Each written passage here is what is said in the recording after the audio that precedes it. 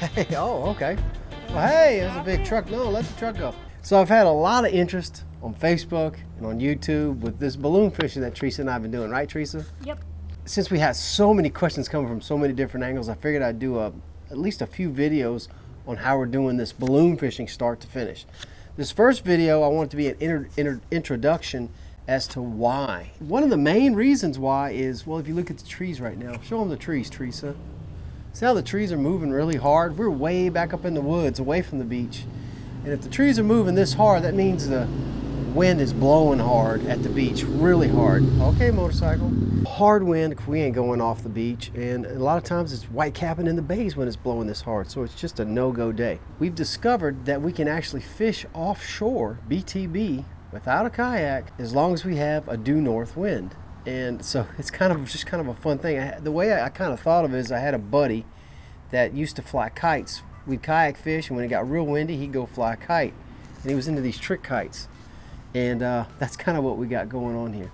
So I do have some kind of misconception. People are thinking that I'm using the balloons as a cork, as a bobber, like perch fishing. And a lot of people, I've seen them use balloons as corks, bobbers in South Florida with big old shiners for largemouth. I see them use it for shark fishing as a big bobber. I've seen them use it here for tarpon off the beach as a big bobber to float baits away from in the current from the kayak. This is kind of a whole different deal. This is kind of, I'm standing on the beach. I want to catch those fish that are blowing up way out there offshore. Don't have a kayak. I've got a north wind behind my back. A lot of these days when the north wind is blowing less than 9 miles an hour, 8 miles an hour, I want to be out there in a kayak because it lays the Gulf flat. But when you start talking about 12, 15, 20 miles an hour from the north, it's too much for me personally. As soon as I hang a fish, I'm halfway to Cuba by the time I wake up and realize where I am. I got to watch those strong north winds, but that's when the balloon fishing comes in. Let's talk about the wind. So what days do you want to balloon fish? Like I just said, north wind days. When you look at windfinder.com, which is what I use daily, you want it to be pointing straight down. Here in Florida. Teresa's correct. We run east to west here. I-10 runs east to west, the beach runs east to west. It's very left, right, up, down. It's very easy around here. Well, here you want, anywhere in the panhandle, you want a north wind, because a north wind means it's blowing straight out to sea.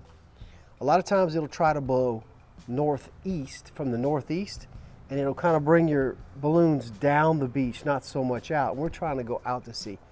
So we're always watching for off days, heavy wind, 15 mile an hour, 18 mile an hour winds that you can't kayak fish off the beach, but we have a straight north wind that we know will carry those balloons out straight to sea.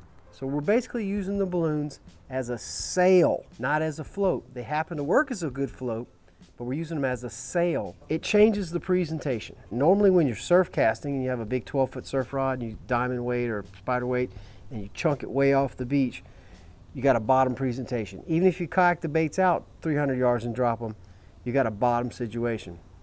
Here, we are fishing anywhere from 2, 3, 4, 5 feet below a bobber. That bobber's acting as a sail. It blows way out to sea. You've got a tight connection between you and the balloon, and you're dropping down 3, 4 feet. So you've got this top water column presentation with the live bait swimming around like this. And that's where all the pelagics hang out.